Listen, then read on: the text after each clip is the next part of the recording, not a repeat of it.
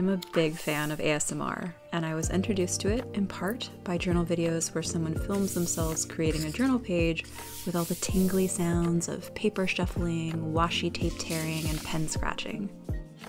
These sounds and visuals are so soothing to me because journaling is such a calming activity that I've been doing since I was a child.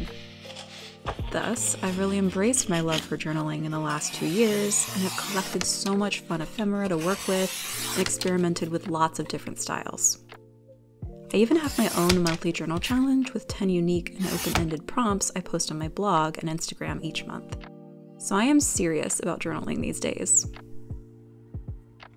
But other than giving prompts to follow along with and sharing my finished journaling pages on Instagram at the end of each month, I don't usually show a lot involved in the process of making my pages.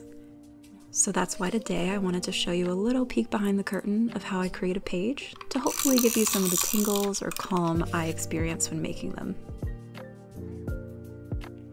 The prompt I'm working on here is, what lost childhood object would you most like to find?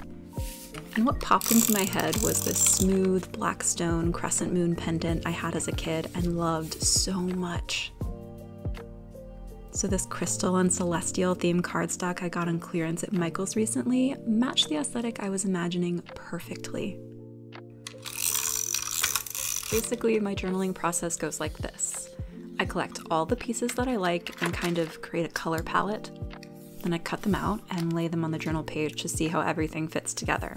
Then comes glue, then stickers, washi tape, and any other decorations I might want to add. Last but not least, fill it in with the actual writing part of journaling. Part of what I love about journaling is that it's messy. Like, I'll probably never start filming my journaling on a regular basis. I rarely end up with a perfect social media worthy page. For me, journaling is much more about the process. It's deciding what papers and stickers and tape to use, where and how much space to leave for writing, how to fit all the elements on a page that I want, how to save a page when my cat attacks my hand while I'm using a ruler to draw a straight line and it goes awry. So I think I'll leave the journal filming to someone else for the most part. Sometimes you need art that's just yours, you know?